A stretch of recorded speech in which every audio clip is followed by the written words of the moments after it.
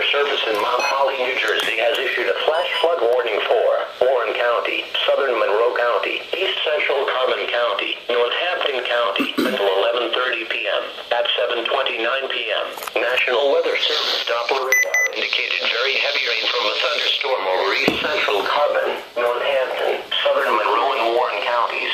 Locations in the warning include but are not limited to Easton. Additional rainfall amounts of 2 to 3 inches are possible in the warned area.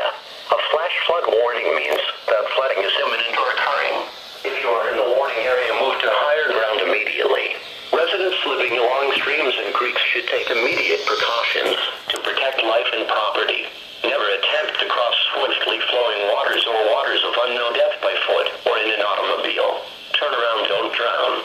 Please report flooding, hail, or wind damage to the National Weather Service by calling toll-free 1-877-633-6772.